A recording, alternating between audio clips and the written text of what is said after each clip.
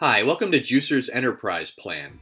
The Enterprise Plan provides large organizations and agencies a more robust option than our standard plans. It allows for essentially unlimited flexibility in the creation of Juicer feeds, which is our term for the embeddable social walls, and the addition of sources, which are social accounts and hashtags that you display within the feeds.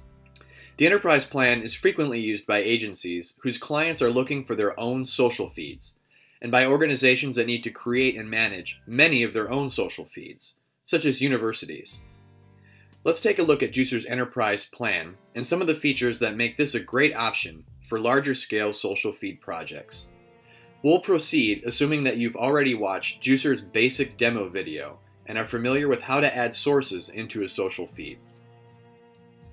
As an enterprise account owner, your home base will be a special enterprise dashboard that provides a bird's eye view of all the Juicer feeds that you create and manage. It also allows you to keep track of your total monthly cost and access other key features that simplify your social feed management. First, let's look through the main navigation panels available to you. As an administrator, you will start on the Your Feeds panel upon logging in. Here, you can see your current grand total monthly cost at the top. While this example currently reads $0, yours will reflect a cost based on your usage, which we'll explain in a few minutes. As we scroll down, we see the various Juicer feeds that we've created.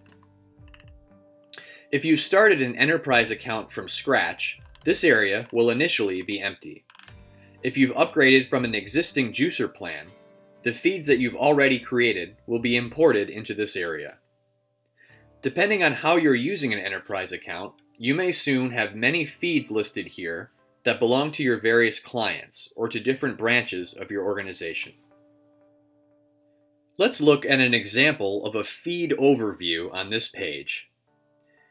In the upper right, we see a button allowing us to view the feed, which can also be accomplished by clicking the name of the feed.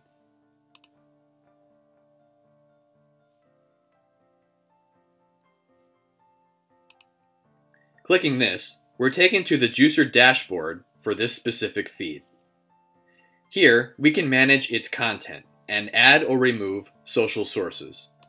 There's no limit to the number of social accounts or hashtags that you can enter into a Juicer feed on the Enterprise Plan, although these changes will impact your monthly cost. Back on the Enterprise dashboard now, we also see a button to edit the feed. Clicking here, we can change the name of the feed, and we can change the update frequency, which is how often this feed will pull in new posts. Changing the update frequency is an option only available on the Enterprise Plan. You can set this to as slowly as once per day or as quickly as once per minute.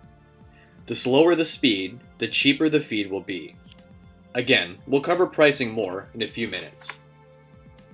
The Enterprise account is also the only account that allows for an archive option, which will prevent any new posts from entering the feed. This is available for a nominal cost of $1 per source per month, and is convenient for when a campaign has wrapped up but you still want to display the feed. The update frequency can be changed at any time. This is convenient for situations when you might need faster update speeds during a specific time period, such as a live event. You can speed it up for as long as you need, and then slow it back down again when you're ready. Back on the main dashboard again, we also see a button to delete the feed entirely. And below the name of the feed, we see how much this specific feed costs based on its number of sources and its update frequency. If your feeds belong to your various clients, you can use this number as an estimate of the cost to pass along to them.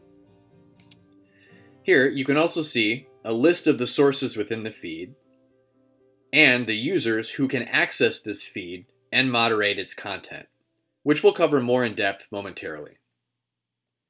Finally, from the top of the Your Feeds panel, a search bar is available so that you can find feeds based on their name or based on the names of sources within the feed.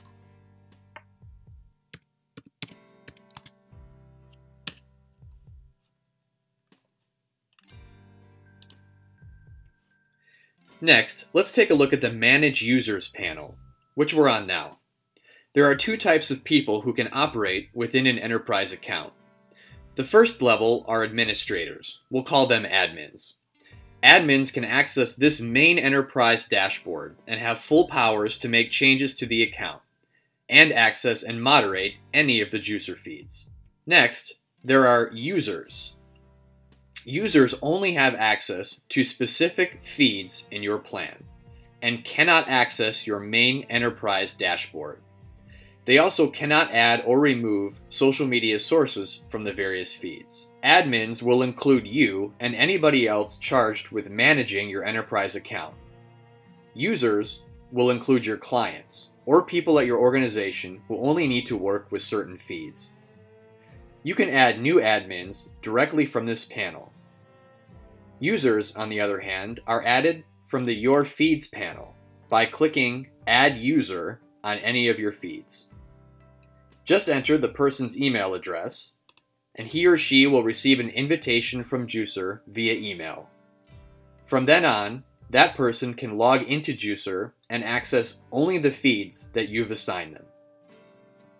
The last area of the navigation panel that we'll cover in this video is white labeling, by clicking Setup White Label. White labeling allows you to provide Juicer service to your clients without any of Juicer's branding appearing. This includes the dashboards that your clients will use to moderate the content for their social feeds. Rather than see Juicer's logo, they will see your logo that you have uploaded. And the social feeds will be housed entirely within your own domain, rather than Juicer's. Setup for white labeling is simple. Just create a subdomain on your website that can house your Juicer feeds, and enter this address into the field provided within the Setup White Label area. A couple other simple instructions are provided within the text. Juicer will then complete the setup on our end, and your white labeling will be activated. Next, we'll explain Juicer's enterprise pricing. The enterprise plan includes a one-time upfront fee of $1,000 US. After this, the enterprise plan has a monthly fee that our system calculates based on the combined cost of all your Juicer feeds. The cost of a single feed is determined based on two factors. The first is the number of sources in the feed. The second is the feed's update frequency. The more sources in the feed, and the faster the update frequency, the more expensive the feed will be. If you'd like to create an estimate for the monthly cost of a feed, you can use the calculator found at juicer.io/enterprise. Use the left slider to set your number of sources, and the right slider to set your desired update frequency. You will see a monthly cost for that feed. If you plan to have more than 20 sources in a feed, simply set the left slider at 1 or at 20 plus. Then multiply the resulting dollar amount by your desired number of sources. You may be wondering, what if I set my update frequency to something very fast for only a couple days, like once per minute updates, and the rest of the month I have it set to something slow, like once per day updates?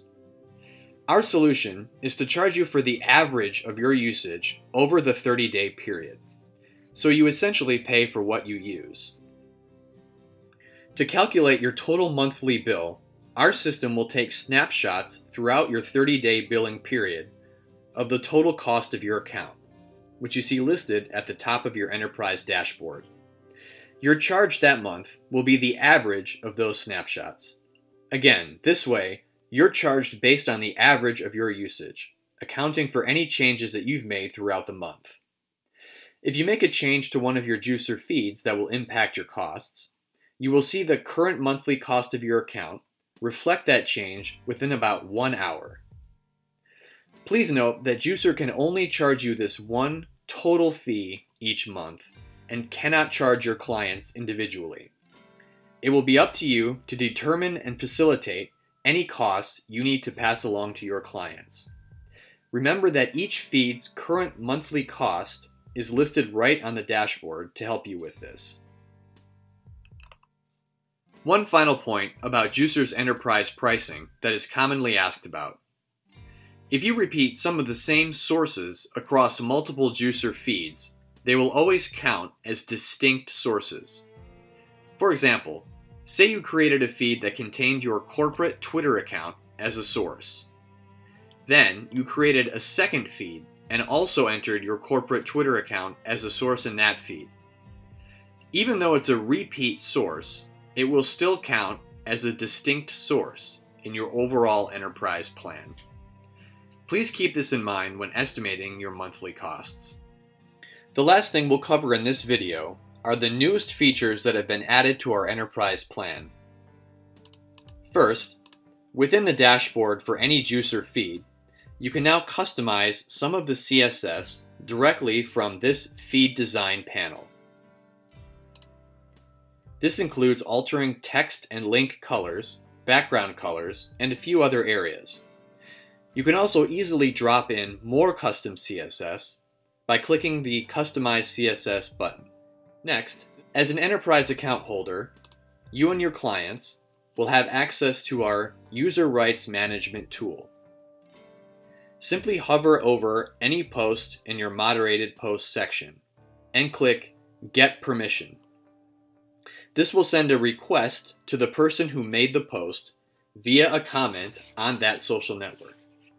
It will ask permission to display or repurpose their social post. This is designed for groups running hashtag campaigns who might want to repurpose user-generated content outside of a Juicer feed, or who are customizing their Juicer feed in certain ways where obtaining permission would be necessary. You can read more about this on Juicer's blog, and we'll cover it further in another video.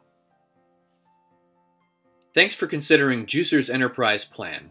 If you have any questions, remember to contact us via email at hello@juicer.io or via the contact form on our website.